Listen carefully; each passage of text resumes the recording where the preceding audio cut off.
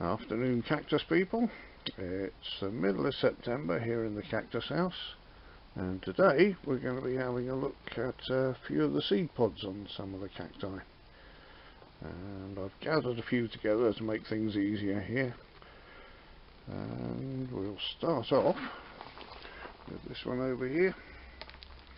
This is a Parodia arabescens, and I've already had several seed pods off of here. Probably about 1,000 seeds out of them, but these three that are left, some later flowers that it had, and I've left these on here deliberately so we can have a look at them. And the first one, you can just about see the seeds poking through this one where it's splitting. I gently put it off and put it down here. A bit difficult to split it up with one hand. See what I can do. Yeah, there's a few there. There's a few hundred seeds in that one. And previous years I've had about 2,000 seeds off that one plant. So we've got enough of those at the moment. And not all the cacti have set seed this year. I've just gathered together the few that have, or some of them that have. This one here, Gymnocalicium, this is the first time I've had a seed pod set on one of these. And before this year I didn't even know what the seed pods even looked like. I had to look on Daz's channel, Cacti Mania, to see what they even look like.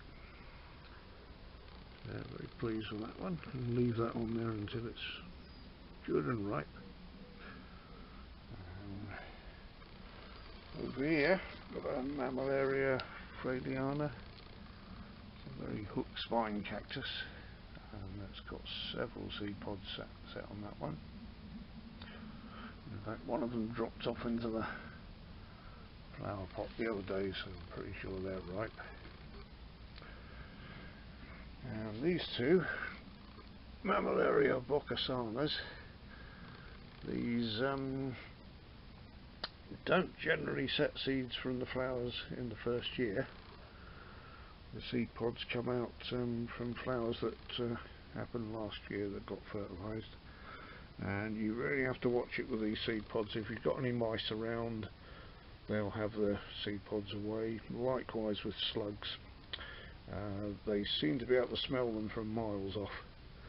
That's both mice and slugs, and they find them extremely tasty. I don't know why, so there's not really much in there apart from seeds and a bit of slime. Let's have this one off, have a closer look. Quite a long pod, and when you open them up there's quite a sort of sweet smell to them, and they generally contain about 20 to 30 seeds. I'll put him over here with the rest. When I do collect them, I put them into little tins like this, make sure they're fully dry, and I label each tin so it's very easy to forget which seeds are which.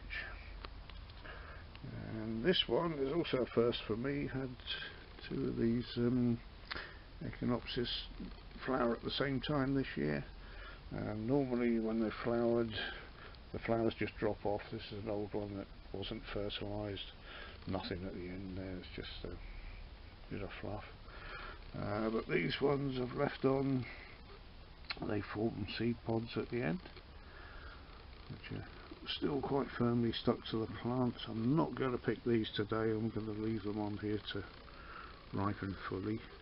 Nothing seems to have touched them so far, but I'm hoping that I haven't got any mice in the greenhouse this year, which would be nice. Yeah, that's just a few seeds. There were some on this one, which is a Parodia, which I harvested earlier in the year. Any left in that one? No, it doesn't appear to be. Thank you for joining me today.